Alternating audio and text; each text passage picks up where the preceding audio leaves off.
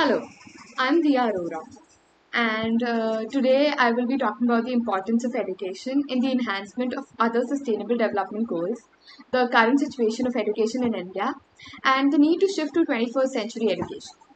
I will start off by discussing what education is. I believe this process of learning and developing can be termed as education. As we build on our cognitive and physical capacities, we also have a desire to pass the knowledge and training down to the next generation.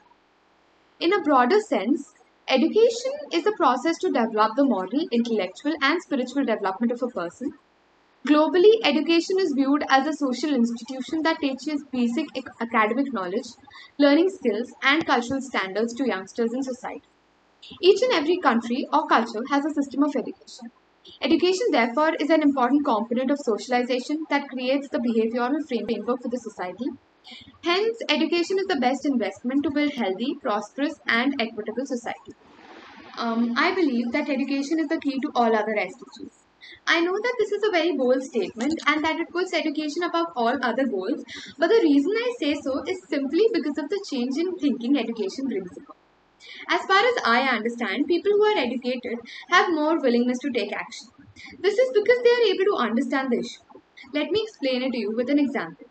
Climate change, for instance. When a person is not educated, she is not able to they are not able to primarily understand what climate change is. And since they do not understand what the problem is, there is no way that they will find a solution or help in resolving the problem. They would not be able to understand why they must cut down carbon footprints or how they can do that. They would not understand why it is essential to preserve biodiversity and many other issues pertaining to climate change. Moreover, we must also recognize that these people are not educated will in fact be affecting the government schemes negatively. This is because governments are spending millions towards achieving sustainable development goals.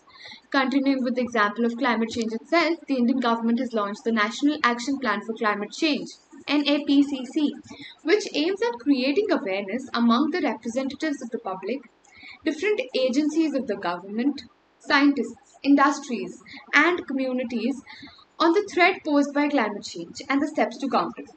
There are eight national missions forming part of the NAPCC, which represent multi-pronged long-term integrated strategies for achieving key goals in climate change.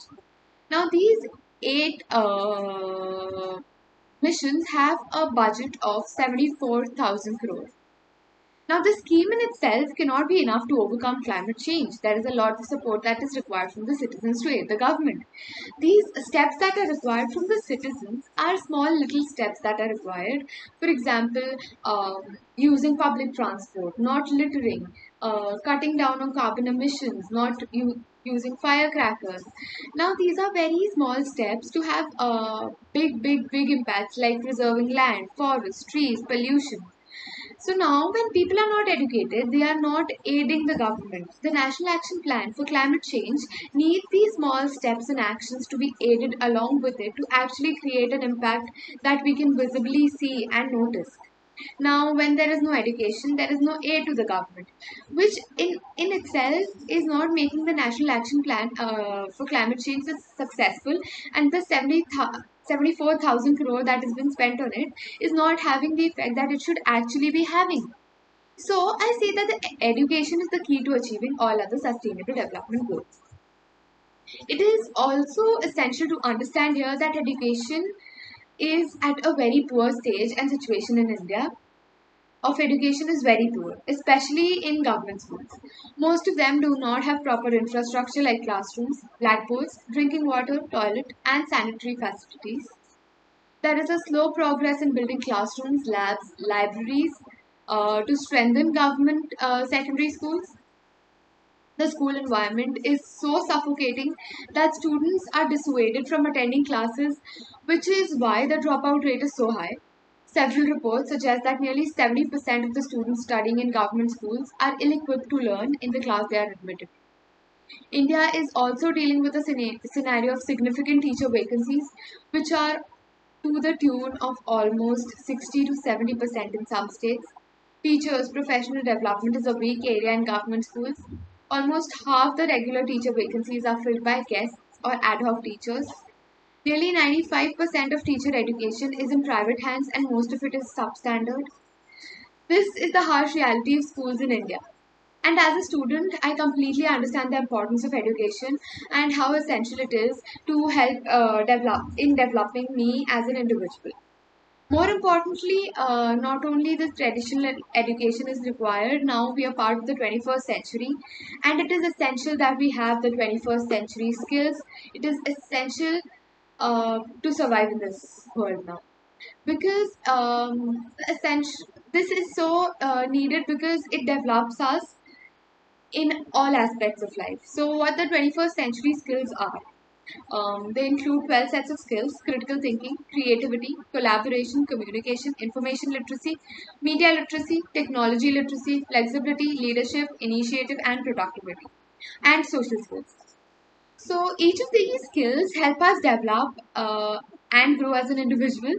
These skills are essential for us as change makers. We as a society are at a stage where, in many aspects of our lives, we require changes. So the SDGs are in itself based on the concept of how we are at a stage that many aspects require changes. So to be able to successfully make these changes, it is completely crucial that we are equipped with these skills, because traditional education alone is not going to be enough to help us with it. Now, traditional education includes science, maths, and languages.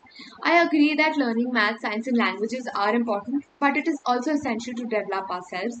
Going back to the climate change example, if an individual is equipped with not only knowledge about climate change they're going to get from traditional aspects of education, that's maths, science, and languages, but with also skills that are 21st century skills, like critical thinking, for example, which will help us understand why it is essential to solve an issue, how to look for solutions, or maybe a skill like initiative that will help us initiate change and lead a movement that will help improve the situation in the world. Moving forward, I would like to take another example.